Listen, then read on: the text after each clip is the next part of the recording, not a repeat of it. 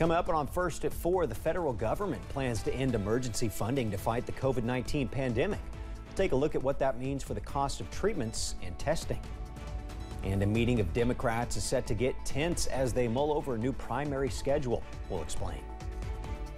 And the cold air continues throughout the mountains tonight, but nicer weather is on the way. The details on that coming up as First at 4 continues. Mountain News First at 4 continues. The U.S. government could be ending the COVID emergency in May. President Biden wants to end the public health emergency then. Kentucky's public health commissioner says it means COVID-19 will become like any other health issue. It also means you'll likely have to pay more if you need treatment, tests, or vaccines. WIMT's Phil Pendleton spoke to Dr. Stephen Stack about the transition. May the 11th is the date for the national emergency to end. That doesn't mean that COVID-19 ends then, that the pandemic will officially be over then, or that the disease will go away. It'll be with us for a long, long time. Dr. Stephen Stack tells me that we have learned how to deal with it, but it's time for some of these things to come to an end. There are other challenges healthcare face, but COVID itself is not the crisis that it was previously. Dr. Stack says the ending of the national public health emergency will impact a lot of people, primarily the more than 240,000 who qualified for Medicaid eligibilities. They'll need to transition into other programs such as Connect, the Kentucky Insurance Program, or Medicare. COVID has brought little to no cost for tests, vaccines, or treatments.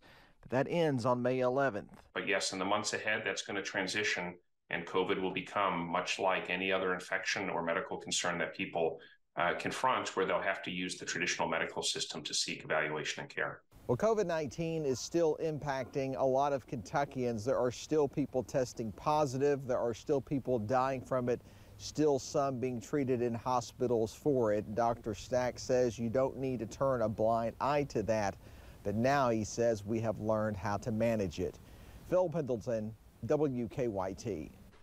Kentucky Congressman Brett Guthrie has filed the Pandemic is Over Act to end the emergency sooner than May. Dr. Stack says there needs to be more time to transitionally end programs. People across the region are still working to clean up and move forward after the historic flooding of last summer. For Regina Quillen and her family, that process just became more difficult after the flood filled their home in North Whitesburg, and cleanup efforts were underway. Quillen's home caught fire last month. And though she lost everything inside, support continues to pour in from those in her community. Very humbling and very touching. So if there was, I would like to be able to do that. I would like to be able to thank people, and for people to know too that, still a lot of good people in this world. A lot of people who care. Tonight at 11, you can hear more from Quillen, who says her loss is great, but her faith is greater. When you're browsing the grocery store aisles, a common item on the shelves is maple syrup, which is typically made in Canada, but one family farm in Letcher County has found a passion for making maple syrup right here in the Bluegrass. Southdown farm owner Seth Long says it all started as a homeschool experiment with their kids due to the large number of maple trees they had in their backyard. So we started one year just trying to tap some trees, not knowing what we were doing, and we made maple syrup, and it was really good. And from that point on, it's kind of like we got bit by the maple bug. Long and his wife say they've been making maple syrup for about 10 years now, and each year the operation has continued to grow. WIMT's Livy Calfee will have more about Southdown Farm tonight at 6. Quiet and sunny out there throughout the region today. The only issue, you step outside and you feel like you've been transported to the Arctic. Well, it feels cold outside because it is cold outside. Pine Mountain along US 119 there in Letcher County. Road is dry, still got some lingering snowfall on the grassy surfaces. I think we're going to do a number on that as we head into the weekend and melt some of what's left there. Sunshine draping over downtown Hazard. We're covered in shadow here thanks to the mountain in the building.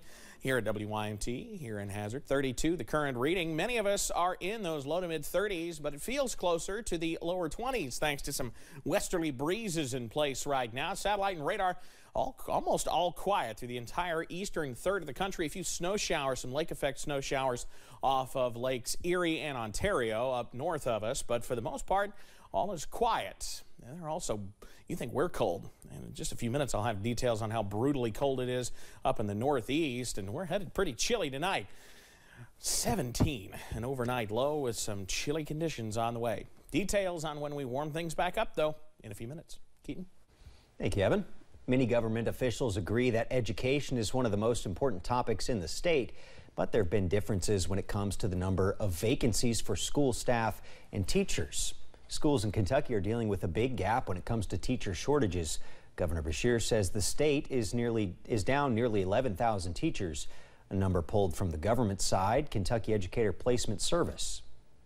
Really, the number is closer to 1,700. And so I think we need to make sure that we're talking with facts and realities when it comes to actually addressing problems.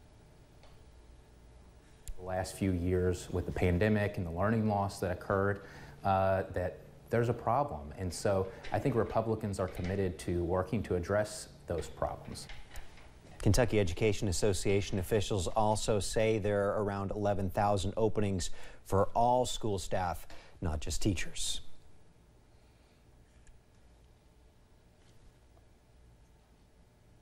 The Biden administration launched a new web page this week with clear instructions for people applying for a specific type of student loan forgiveness. It's called Borrower Defense to Repayment, and it's for students who took out loans for a school that misled or lied to them.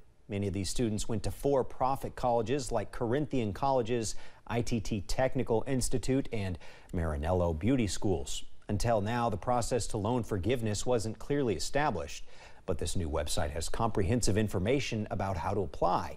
Since President Biden took office, more than 1 million borrowers have had $14.5 billion canceled under the program.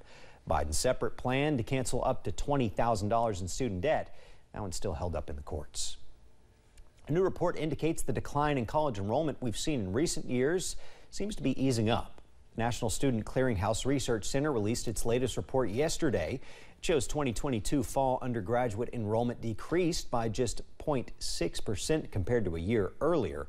A portion of the easing is due to a 4.3% jump in freshman enrollment, but that still leaves freshman enrollment down 150,000 students from 2019, just before the pandemic. College enrollment had been declining for a decade, but the pandemic made the problem considerably worse. Democrats are gathering in Philadelphia this week for their annual winter meeting. While the members participate in panels and cocktail hours, WYMT Washington News Bureau reporter Peter Zampa tells us this meeting will bring a massive change to the political landscape.